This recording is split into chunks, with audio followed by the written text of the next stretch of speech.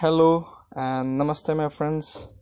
I came back with a new video where I wanted to show the cool feature of Google where Android devices are built in but we are not using, and this is what the workspace for our personal work and the personal applications for the peoples who want to work personally on that work.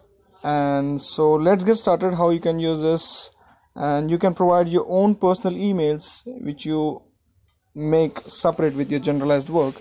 So all you need to do to activate this feature in your Android device is to go to Android application settings, Android Google settings, I mean to say Android Google settings. So all you need to do is to search your Android Google settings app in your mobile.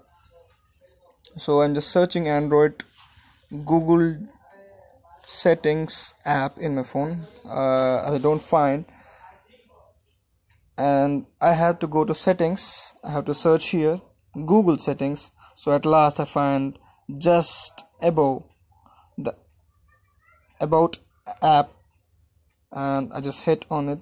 I just went inside on the Google settings, and I'm searching for this one actually, setup work profile, and hit on setup next work profile and hit next, hit enroll this device next, and it will show my camera to scan the QR code, or else you have enter. It will ask for two things, they are QR code and enter code.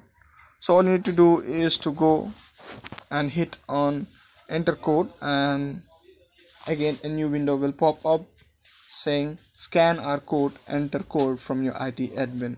All you need to do is to hit on don't have a code, because you really don't have code and don't know about this cool feature of Android. So all you need to do is to hit on don't have code just beside the next, and hit on device management, which is a link to your browser. My default browser is Chrome, so it is automatically connected with that and already opened the site. So I just go with the manage users and device, click on it, and you'll find a new link. With that, already I connected my device, so you can see one device, Nature Tech, which is my YouTube channel. And if you want to connect some other devices, just hit on plus. As you can see, it's popping down, add user. So you go to that and hit on that. So display name, so what you want your name to display on the work profile, so type it here, something blah blah, and give your email ID next. So it will take back you some new device. As you can see, I made add device first.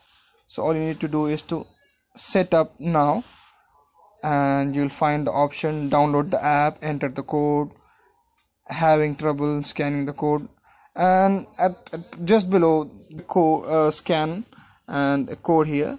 I'm not showing you because it's my personal thing. So all you need to do is to take a snap of this QR code, and just below this QR code you'll find a code, something written in the natural alphabetical order, and just take a snap of it and go back, and all you need to do is to enter your code here, or else switch to camera for your QR code. It'll take a few seconds, and it will take a few seconds and log into your normal Gmail ID which you are provided with that.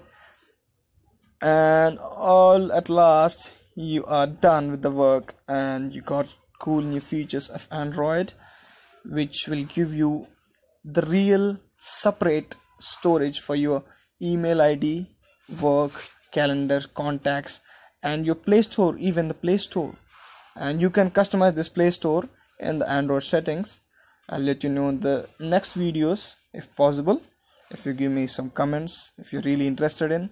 And at last I'll tell you, if you like this video, please give me a thumbs up, and if you want to share this video, if you really liked it, share this video to your friends, colleagues, and subscribe my video for most cool and interesting videos like this. And thank you.